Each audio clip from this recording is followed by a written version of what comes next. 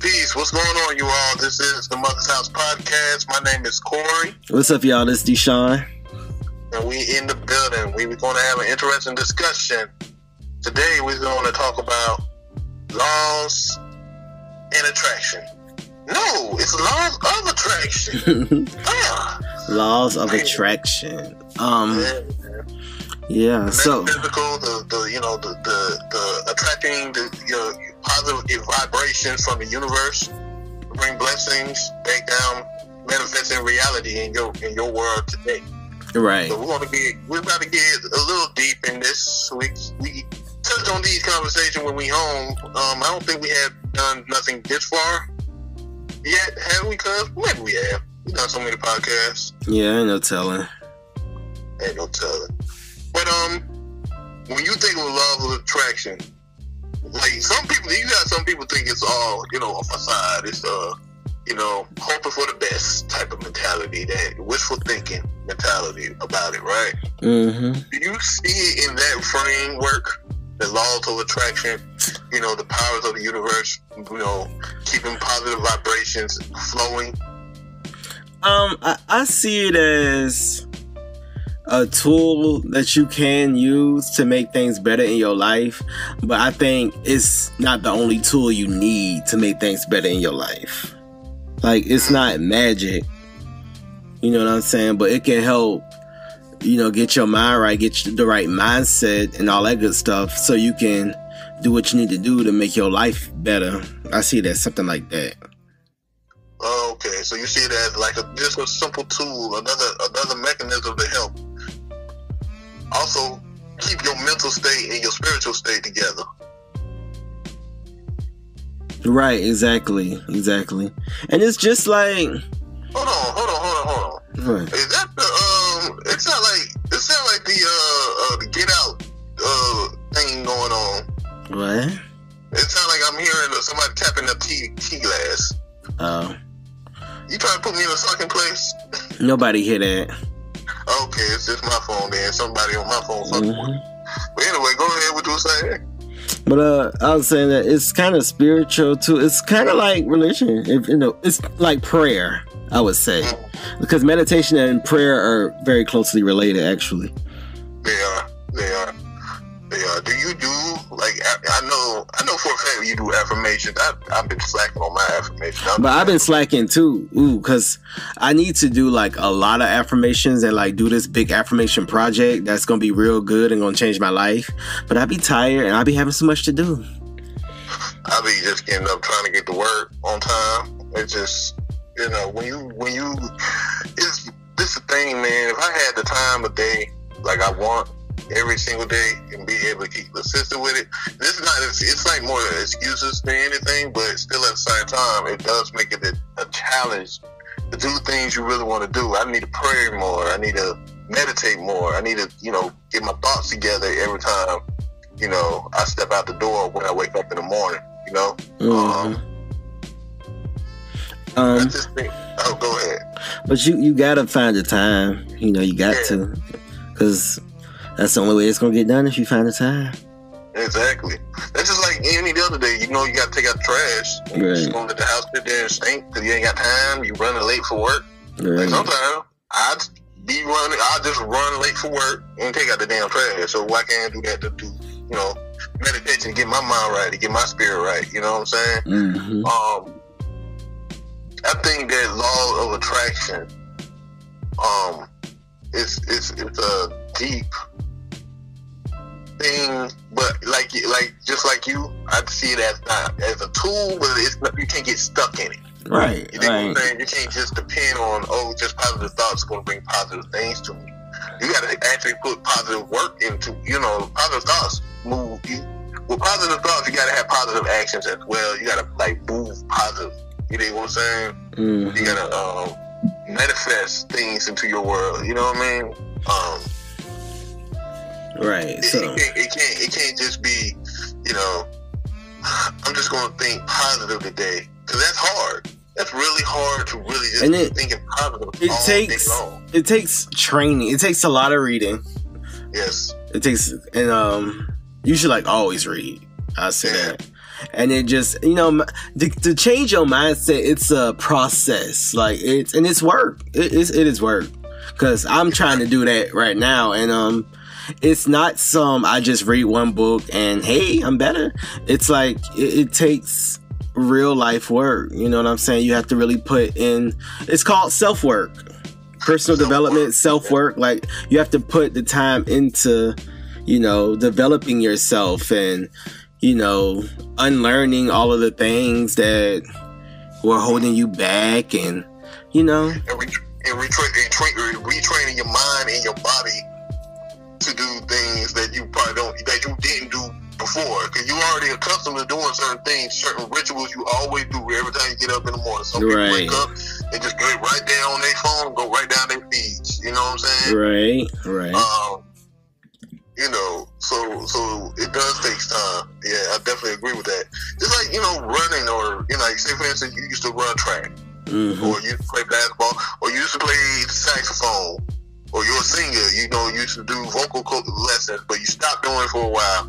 It's going to take you a minute to get back to the rhythm of it. You know what I mean? And when you try something new that you haven't really done before, you introducing something new into your life, trying to, enhance and build up your spiritual connection to yourself in the universe or to God or whatever you believe in. It takes training, man. It takes patience too. It takes patience. You can't just think it's going to happen overnight. Right. So it's all about the time you put into whatever you do. Right. Do you think? Because when I think about not only just laws of attraction, manifesting things into your reality. Right. When you try to manifest things into your reality, do you think it's possible to do that through the laws of attraction? The laws of thought? You dig what I'm saying?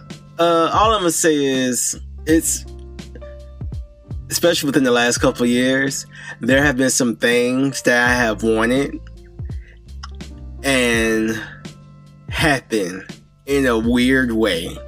Right, yeah. That's all I'm gonna say about that. How about you? It happens for me like that a lot. Sometimes I don't even be looking for nothing, but it'd be like a thought that's in my head and it just pop up. Like for instance, recently, I was just thinking about, and it could be very simple as this, and I'd be like, interesting why that come to play. I was thinking about, my relationship and thinking about what's going on with me personally, and I was thinking about my old girl, and she just randomly called me.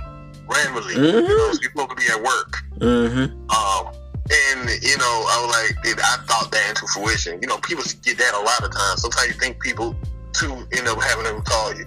But thoughts are powerful. Very powerful. Like, that's the thing about the brain. The psychosis of the brain is such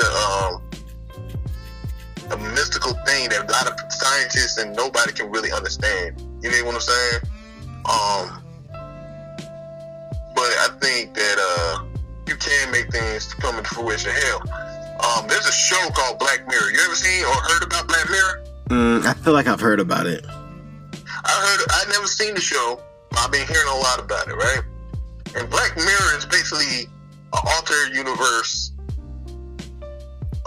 through digital things that happen in the digital world or things that happen on the social world, like social media and all these different things. People make up these stories or create these mass reality, different realities, and they actually impact somebody in the real reality. In real life. You know what I'm saying? Right. And when you look at how the world is working, you even look at your phone. Like right now, my phone is black. It's a black mirror right now. I'm looking at my phone right now. It's a black mirror. Okay. Things are happening on behind this black mirror that's actually going on in the real world. That's probably being manifested, as far as energy. Me and your brother was talking about something earlier. Okay, wait a minute, I'm lost. How would your phone be a black mirror? Like, how is the phone like the Black Mirror show? Like, how is your phone a black mirror? You know, when you don't have your phone on, right? Your phone just off. It just turned black. Right. It's a mirror. So you look at yourself. And so, do like black mirrors have like some type of special power or something? It not necessarily have a special power. It might have a metaphysical special power, maybe. I don't know for sure. But what I'm saying is, it's like these phones, these computer screens, these things that we use in the digital world. You know what I'm saying? So we in an analog world nowadays. So these things that we have, these creations that, you know, it's a mobile device or a computer laptop. Creations get made on these things. Far as like, you know, ideas, you write, like people, when you go on to Facebook, people put on false realities of their lives, or sometimes it be real reality what they're doing, but people look at that and get inspiration and want to apply that to their life and try to manifest it into their life. You know what I'm saying? Just like, you know, celebrities and all these things, right? That's what I'm saying with the Black Mirror thing. Maybe I'm going a little too deep on it, but that's neither here nor there. It's making me want to watch this series. It does make me want to watch the series a little more because, you know, just me thinking about it made me kind of interested more into it. But me and your little older brother was talking about, it's like, you know how football is, right? Mm-hmm. People put emotions. People are emotionally attached to football. Like people are crying for their teams, and when their team lose, they really feel a certain type of way. Right. You know what I'm saying? They feel drained when their team lose. You know what I mean? They definitely do. And sometimes it's like you can think of it like 1,000 people making it, like 1,000,000 people praying about one thing, focus on one thing. Every single Sunday, they focus on one thing. They focus on this one Christian prayer. You think nothing will happen? Well, see, this is what I feel about stuff like that. I do think when more than one person thinks something or try to do something or pray something, it brings energy. But I think what it happens is it's changing your mindset, I feel. Yes. Yeah. So it's like, because thoughts are energy, and it's like it's gonna change. It's like you shaping the universe. Yeah. And it's like you making yourself subconsciously do certain things. Okay, so this is what I've been reading lately. Just a little bit of what I've been reading. So basically, if I can get a little deep,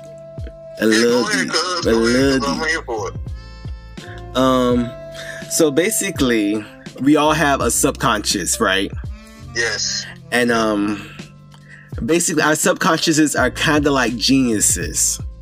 And you can kind of access that genius sometimes. And what you do is, but the thing about your subconscious, it only does what you tell it to do. So you have to be careful what you say, because your subconscious is going to do it. It's like a part of your brain that's almost like a robot. Because it's telling your heart to do stuff. It's telling your brain to do, it controls everything. It's that part of you know how you have apartments and it's this door that you can't go into? Yeah. That's kind of like your brain.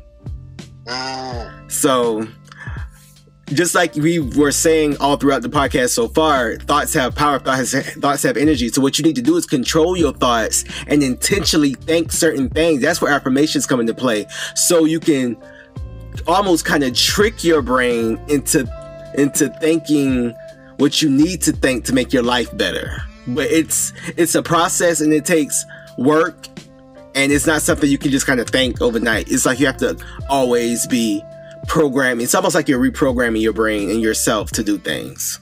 Kind of like that. Think about it, we've been indoctrinated through the quote-unquote Black Mirror, through the Matrix, through so many different things that can off-trigger you from having that connection with your mind and spirit. You know what I'm saying? Mm-hmm. That's interesting, So let me ask you this. Do you think that people who are realistic, people who are realists, people who, try to keep it 100 all the time, people who can come off very pessimistic, very party poopers, right? Put it like that. You think will they not be able to manifest? Not necessarily that person that has that stay in that mind frame to be able to manifest positive vibes or positive energy back to them within their own lives? But I think, I don't know. This is what I think. That's hard because I know. You can't really decide what another person doing. Though, right, exactly. And it's all about perception too. Yes. Because what's positive and what's negative is different to different people. Yes. And a person. And negative is not necessarily a bad thing. You need an equal balance of both. Right, and a person may feel like what they're doing is for the greater good. Like I may say I'm a pessimist, and I'm basically telling everybody facts and dropping like info on everybody, but I may feel like my purpose or my passion or my mind may be telling me to do this because I'm trying to wake people up. And the more I do this, the more people who are going to wake up, and then the more people are going to get on the same level, and we're going to all be, you know, a better. But this, when you get to the point where you wake up, right? Mm-hmm. You got to do something. So what do you do when you wake up? I mean, I think that depends on the person. You know, I think that's an individual answer. Right. So we in the age of Aquarius, and you know, it's also the divine age of feminine energy. You know, the Aquarius is the feminine energy. It's the awakening age, right? So everybody's waking up, but you know, there's no set boundaries or standards of what to do after you wake up. You know what I mean?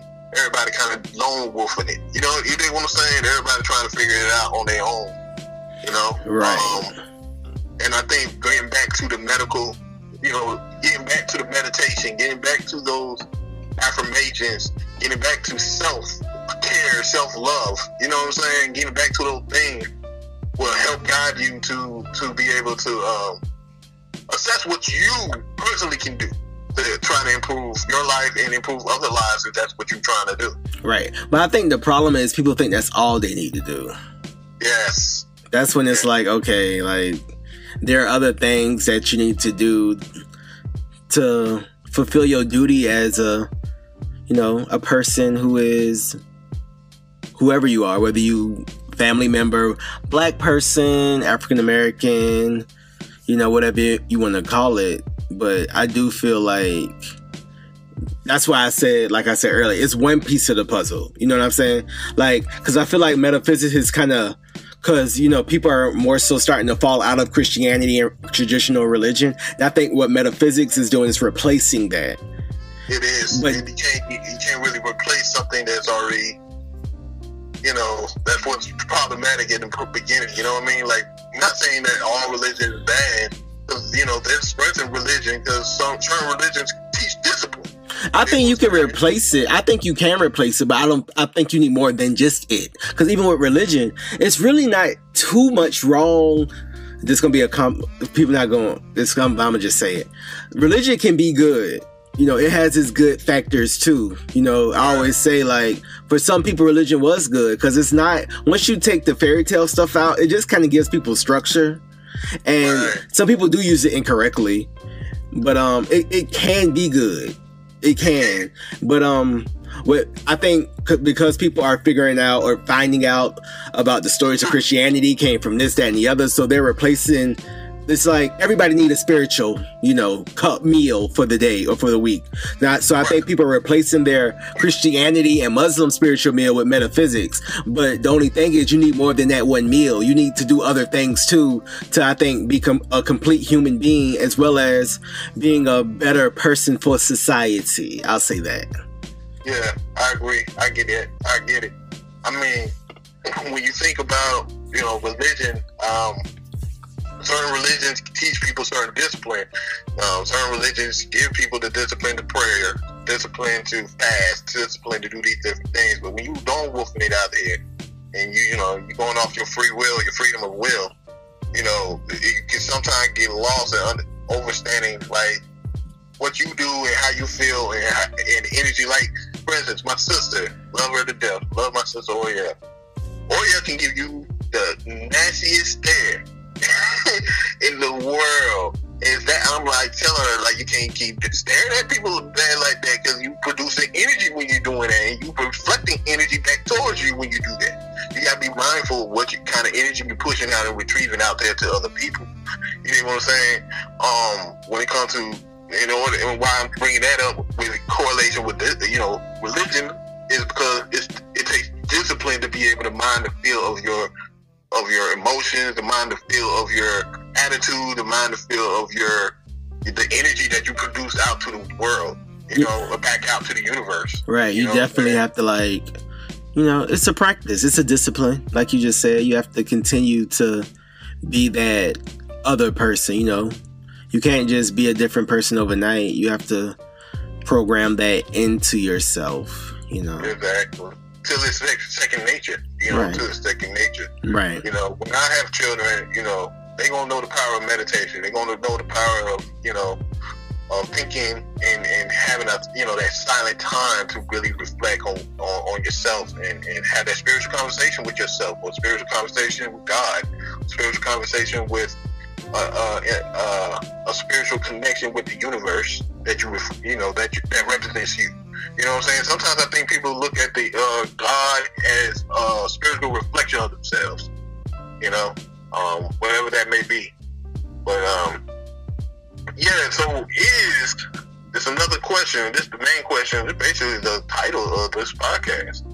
So is the laws of attraction, the laws of metaphysics, the law of meditation, the law of spiritual connection, all that stuff, all that, is it a farce? Is it a lie? Is it bullshit?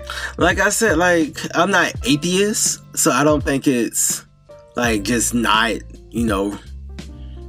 not true. But like I said, you just need more than it. It's a piece of the puzzle to be a complete person. You know what I'm saying? It takes more than that. It'll help. I will say this: when you start to read and start to delve into that stuff, it'll help shape the rest of your life. It'll do that, but it's not the end. You know what I'm saying? You can't just do that and be like, all right, I'm good. Affirmations done. I'm okay. Right. That's it. There's a saying, words have spells. Right. When you writing words, you casting a spell. And just like I said, just like with Christianity, a lot of people join the church, even though I'm not a Christian, I don't believe in that stuff. But a lot of people will join the church and they'll become it'll fix their life. And it's really and truly, it's not really about the Bible. It's about the community and the environment more so. I say that all the time because I look at my parents and they go to church, they're Christians and everything. But I think more than them being Bible thumpers, because they're really not. I think it's more about the community and bringing like-minded people together and really talking about different things to help make you a better person. And it's not all about turn the other cheek, and the things that people think Christianity did to black people, which it had a hand in that. But you have to also remember that religion is basically a copy of a lot of other religions. So it is. It's a lot of good stuff in there too that can help help your mind too. This is the thing about Christianity that, my mama said, your parents, my parents, my mom and my dad was the same exact way. But this is one thing that a lot of people in Christianity I have conflict with them with. It's when I say you can do pretty much anything if you meditate, have that discipline. You can do far greater things than Jesus Christ. I can do greater things than Jesus Christ, right? Mm-hmm. Jesus Christ said it in the Bible. You know what I'm saying? The Bible he tell you constantly, you can do the same. You can connect with that Christ energy, just like I do. You can connect with the God energy that I do. That was Jesus Christ was saying repeatedly throughout the Bible. But when people hear that, oh, that's blasphemy. Oh no, there's only that's only one Lord and Savior. When in actuality, I think the Bible was. Well, we know what it was orchestrated to do. It was orchestrated to divide and, oppress certain groups of people. That's what the tool they used it for. But the story of Jesus Christ, I think it was supposed to tell the story of, of attracting and attaching that law of attraction to get to that God energy, to get to to that God principle. Yeah, it's just another version of the same story.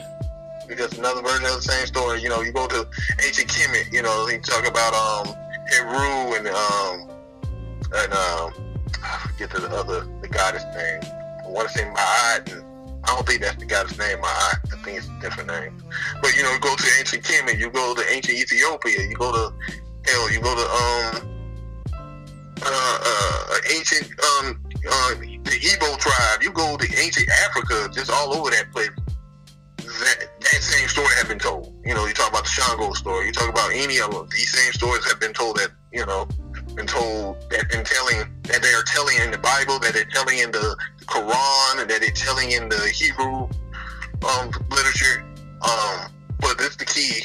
It's not the crack on people who do believe on those things. The whole thing is about trying to apply the law of attraction, trying to apply these things to, you know, utilize with your mental space, your spiritual space, and attracting more positive things into your life and make your thoughts be manifested.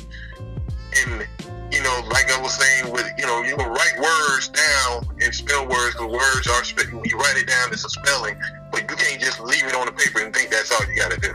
You got to actually put action behind it. You got other things you got to do. There's other things come in play to make you the person you are, because you're more than just, you know, your thoughts. You dig what I'm saying? Mm-hmm. Great. Yeah. Yeah. But, yeah, I'm not going to even act like I'm some type of guru in any... Me neither. I don't know the answer. That's right. My thought. That's how I'm trying to... I'm trying to fix my own life, okay? Like, you know what I'm saying? But disagree with this conversation. By all means, hit that comment section and let us know what you see.